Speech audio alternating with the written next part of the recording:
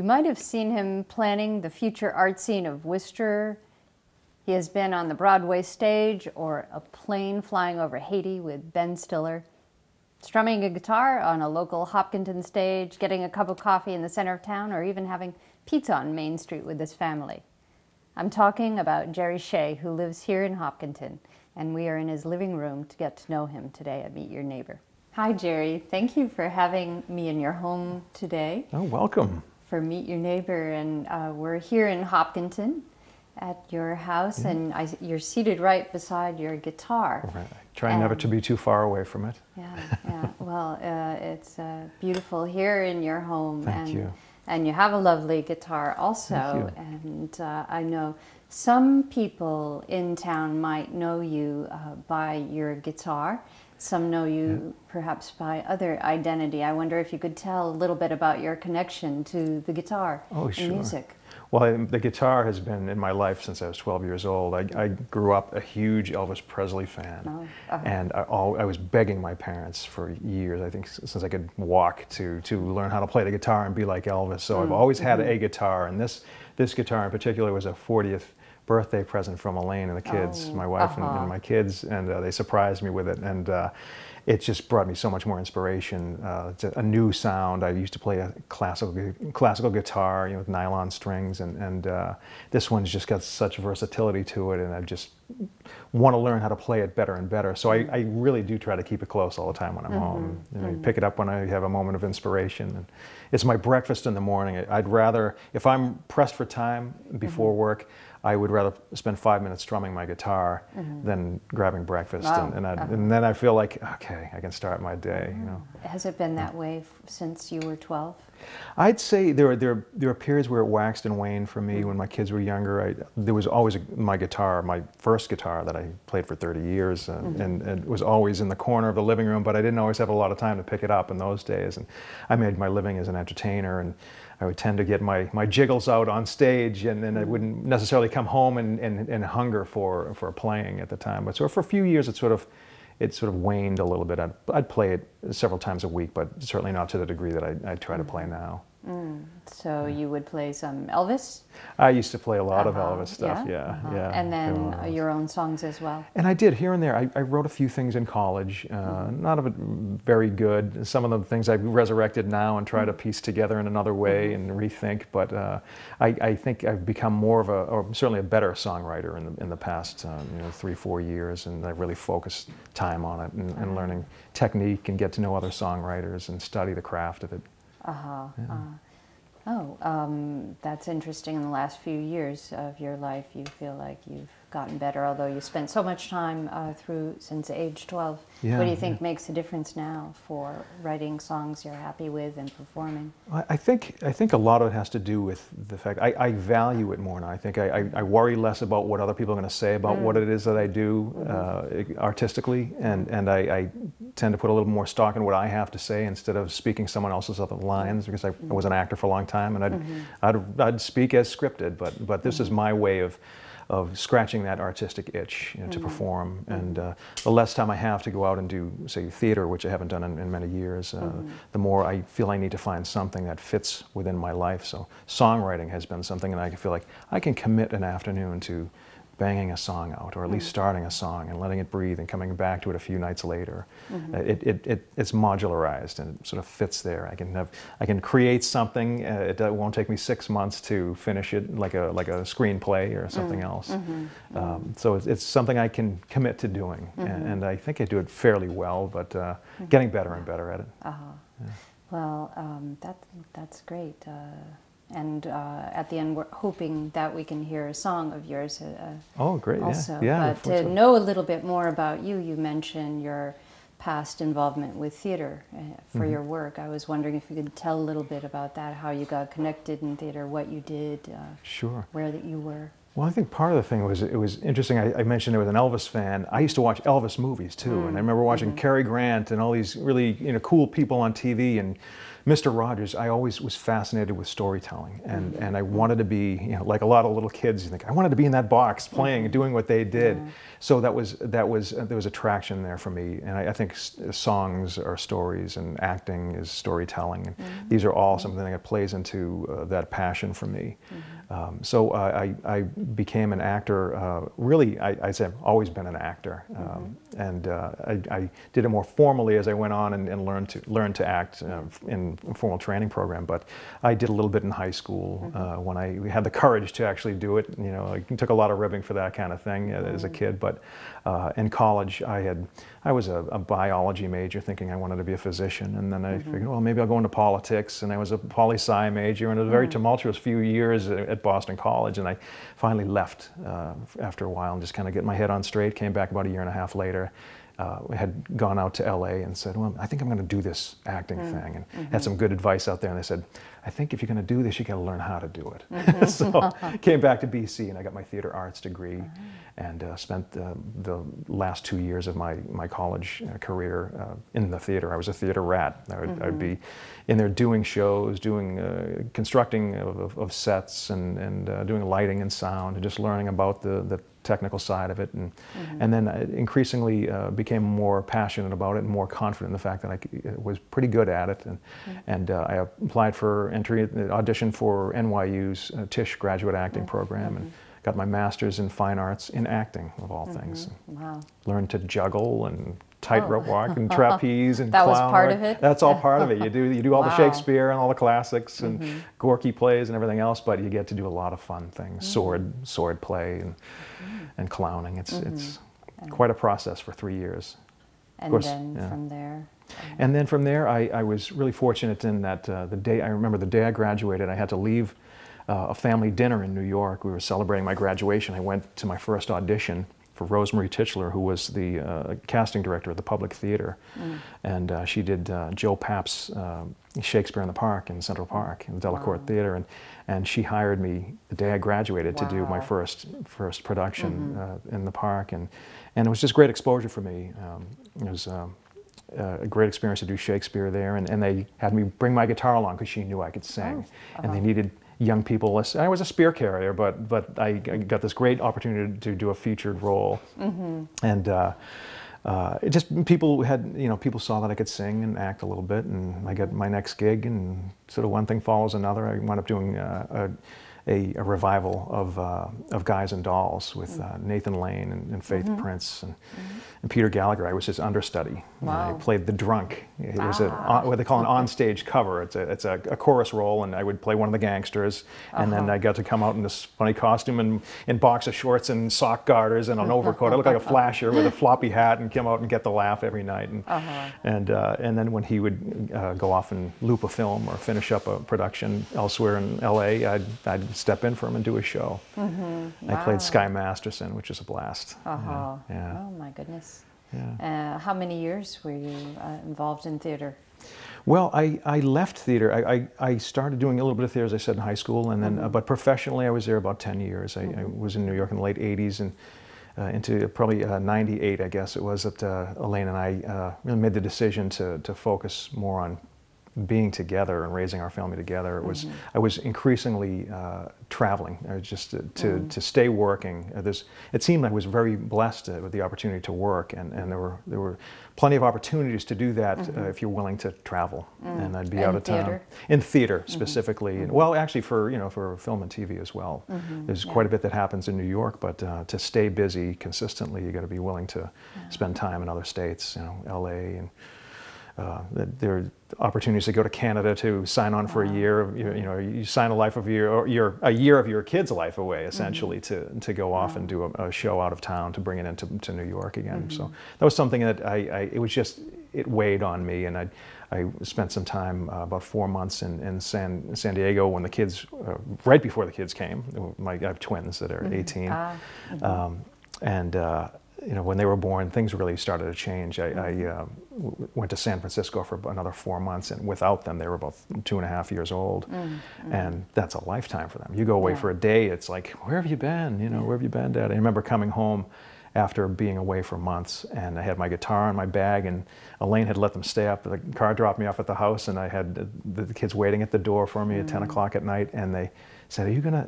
And I was coming home to stay, and they said, "Are you gonna stay over? Are you gonna sleep over?" You know, they thought I didn't live with them anymore. So after that experience, I just said, you know, enough is enough. And, it was just as much as I love the work as an actor, I love the play. You know, I love to do it. The life is very hard on families, and I wasn't willing to sacrifice or make them sacrifice the time with their dad either. Too, so it's been a good decision, and we made our way back here. A couple of years in Natick. My wife is from Framingham, so this is sort of Metro West area is where her folks are. Our folks are now. My family's still in Boston, but we've got in-laws here, and we've always gravitated toward Hopkinton. My in-laws had raised their kids here, their boys here in town, and it was a great soccer program, great schools, and great music program, and we just really seemed to fit, and we were really gravitated toward the area. And we found it very easy to make friends through the kids, which I find the case everywhere we go. Kids are a great sort of equalizer. Well, that was quite a move from Broadway, the stage of Broadway in New York City and California, and I know you were, you had many offers, and you were nominated for a Tony. You were very accomplished at this life and this work, yet noticed that how it was not working with your new family as well, and to look at where to settle next, and end up right here in Hopkinton in the Metro West. We're very fortunate, and we're within earshot of, within reach of our entire family now, which is really nice. That to me has been the prime goal. I knew, you know, I've got some very wise people in my life, my dad, my mom, and my mother-in-law, you know, and I see how they've lived their lives, and they've been close to our families, and I don't view it as a sacrifice in any way. I found that this is what I wanted to do. I wanted to be around them. I can't see myself regretting anything but not spending enough time with my family.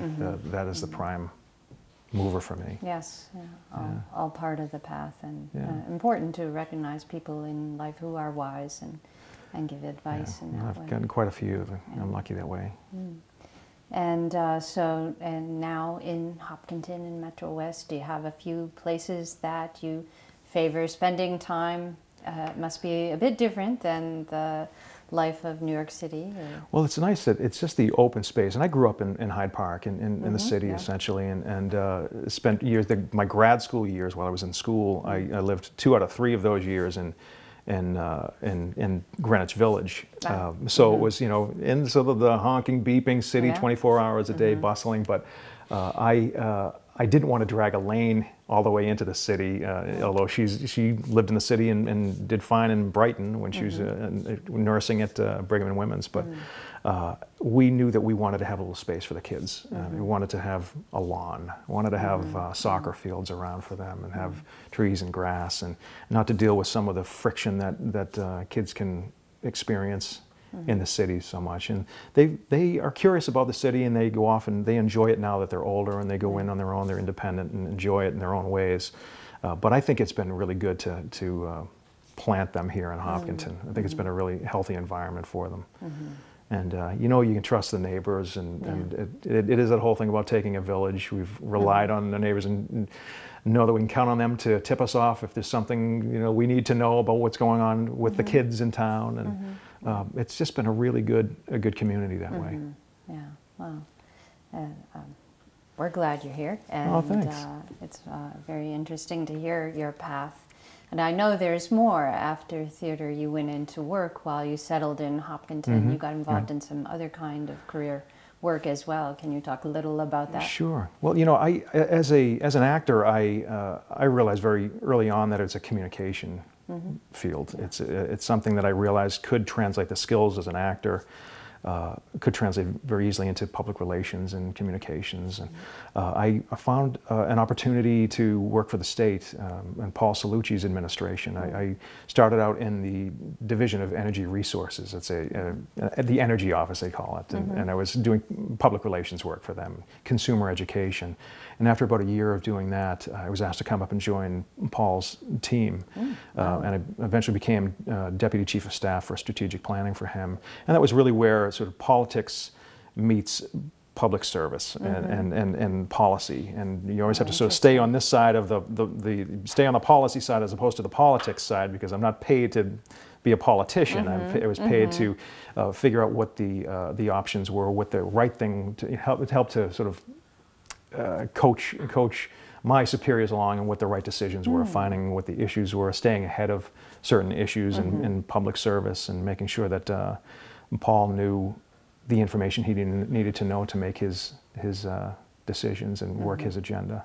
Wow, how interesting. Next shift in your career and It your was work into politics. It was then. fascinating. Yeah. And, a lot of people say, "Oh, well, so you're working at the sausage plant now. You've seen how laws made." People equate law and policy with sausage making, but I found some very committed people there, particularly in the Cellucci administration. Really good people who cared about what the right thing was to do. I remember in senior staff meeting on those mornings once a week, we'd all get together, and the question would be, we would all come armed with our information, all the options about any given issue, and Paul would start off these conversations by saying, what's the right thing to do? Wow.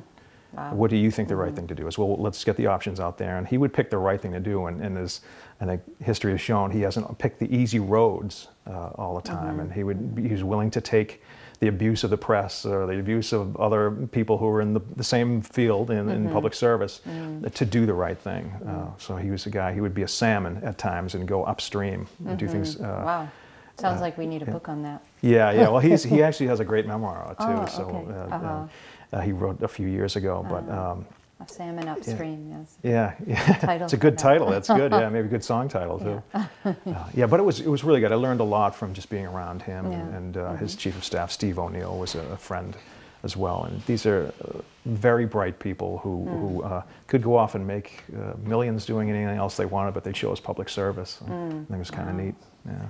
And you moved on from then as well, right? I did. Politics and then another I did, turn. yeah. I did some time as an administrator in the state government, and I realized that I really needed to get back into something that was just more me, and that I had to get back into the arts to some degree. So I wound up coaching after I left state employment, and wound up coaching I was at Holy Cross, coaching acting and vocal performance. And speech coaching. So I started a little business because it was Stagecoach Consulting. It was this whole country and western thing. It was started to bleed into my my mindset, but it was really just to have the freedom to work and work out of my house at times, or go to clients' offices in their homes sometimes to just help them buff up their speeches and help aspiring actors and people who are auditioning for graduate school to work on their material and prep them. I had a pretty good success rate with that, helping people to get into the better schools. The people who wanted to be professional actors would get into the professional training programs. It was a lot of fun. Yeah. But it's constantly professional development, and I definitely, as a family man, you want that steady paycheck too. So it's a real balancing act when you have your own business. So I used that as a sort of another leaping off point, and I looked at my my Rolodex, the Rolodex that I've had since being an actor in New York and working in state government, and I realized, gee, I guess I know a lot of people. I know a lot of people who do a lot of different things. And what do I do with that? And I had a great friend at Boston College who has recommended that I just think about fundraising. And I said, I never want to ask people for money. He's like, no, that's not how it works. Why don't you just try it? So I wound up doing a contract at BC, my alma mater at Boston College, and I worked for their advancement office for about 6 months, and I realized, gee, this is much different than I thought it was. It's about relationship building and educating and facilitating, not selling people on a product or a mission, but educating people about how they can find common ground and things that we want to accomplish with an institution. So I just thought it's been a lot of fun. I've done it since 2004, and I worked at the MFA on their MFA Boston on their capital campaign. We raised over $500 million for a new wing and for operating support. And did a couple of years after that at the Gardner Museum as their senior development officer, and now I'm at the Worcester Art Museum and as the director of development. So I'm in the arts. You are, yeah, yes, and I guess so. exciting things happening at the Worcester Art Museum now. We're just learned that we're going to be receiving an incredible gift from the Higgins Armory, which has announced, the Higgins Armory Museum has just announced that they're closing, sadly. But we're very fortunate to be in a position to receive their core collection into our own collection. So we will integrate that into our own, reinterpret it, and show that in really exciting new ways over the coming months. We'll actually have, a year from now, be opening a show of arms and armor, much different in the way it might have been shown at the Higgins, but it'll be, a lot will be the same about it. It'll be some of the familiar materials that you'll get to see there. So you're part of that. Yeah, part of that, part of the planning discussion. of that, and the big thing is fundraising for it as well. So we're out there pounding the pavement and looking for funders, good plans, making some good plans and having great conversations. A lot of great family foundations in Worcester who have been the heroes of that community for a long time, and they're very committed to making things work that are going to work for Worcester. So I think the WAM, as we call it, Worcester Art Museum, is going to be an exciting place to come and visit. Yeah. Wow, my goodness. What a path. And I know you did some travel in there at some point too. I did, Paul yeah. Farmer. I did. I right? worked with Paul Farmer and Partners in Health. Actually, right before I started at the Worcester Art Museum, I did a couple years at Partners in Health, PIH it's known as. And it's a global health and social justice organization founded by Paul Farmer and Ophelia Dahl. And they're just incredible people with a mission that is just so compelling. I had the opportunity to travel with Paul and Ophelia to Rwanda, and I spent a lot of time in Haiti, and bringing donors and supporters over to these third world countries to see the impact of their gifts on these communities. And the model that works for Paul and Ophelia with Partners in Health is that you empower the community. You teach them and you give them the resources to heal their own communities, and through the community health worker model, people in the community who are respected and trusted to bring the pills and medicines and services, medical services, into their own villages, and puts a lot of women to work in their own communities. So there's an economic piece to it there, an economic benefit. And it's something that's proven over time, over the last 25 years, to be a really great model. A lot of other organizations, NGOs in Haiti and Rwanda and Lesotho and other countries to really, they put a lot of stock in this approach. So and you got to see that in action. In I your did, work. yeah, I did, and I made a lot of friends in Rwanda and I in heard Haiti. you were on the plane with some celebrities around too in film. I did, yeah. It was a real fun opportunity to, Ben Stiller is a great supporter of our programs, particularly in Haiti. Yeah, very funny guy, but very serious about working with PIH, and he's been very supportive in a lot of ways, and putting us out there on, tweeting about Partners in Health, and really has been committed to building schools there as well, and helping to build. He and David Zwerner, who is a gallery owner in New York, he and his wife Monica have done a great job in helping to build Mirabelais Hospital in Haiti. It's at a critical crossroads in the country where people can get to it from all points, and they just opened and started seeing patients recently.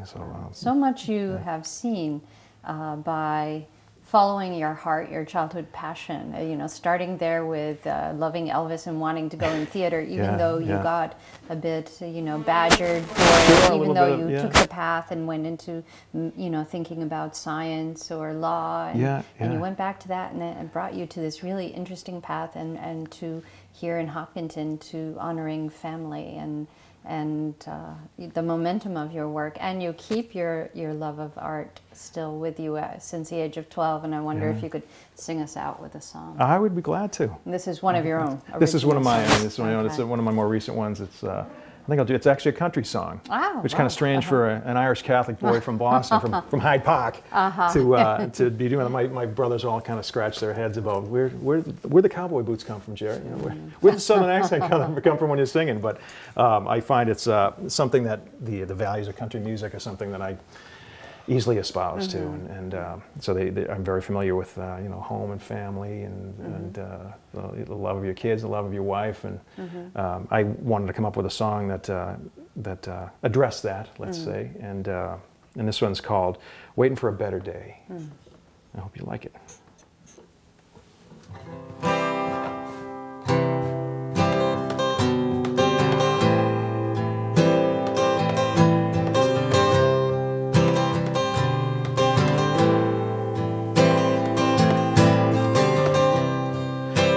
castle on a hill, just beyond the Irish Sea.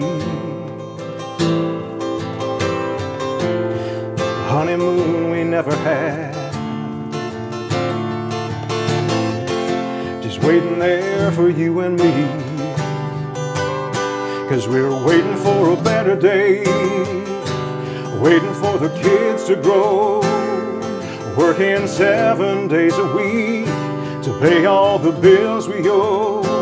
We're waiting for a better time, we're waiting for a clearer view, hoping one day there'll be time to think about me and you. I don't want to spend the best years of our lives waiting for a better day.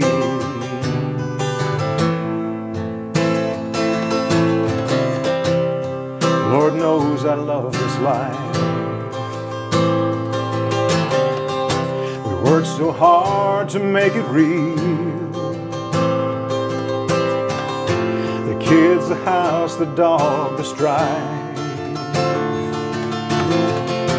and every kiss that we can steal. 'Cause we've been waiting for a better day, waiting for the kids to grow, working 7 days a week to pay all the bills we owe. We're waiting for a better time, we're waiting for a clearer view, hoping one day there'll be time to think about me and you. I don't want to spend the best years of our lives waiting for a better day.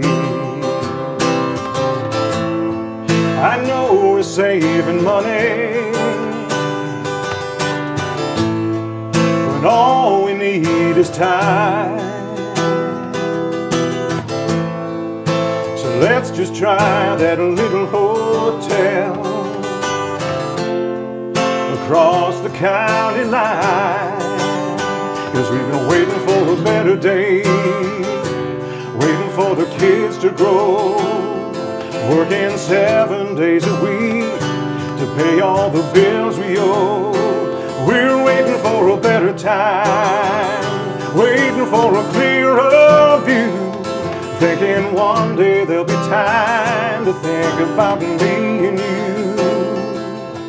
I don't want to spend the best years of our lives, we don't want to spend the best years of our lives waiting for a better day.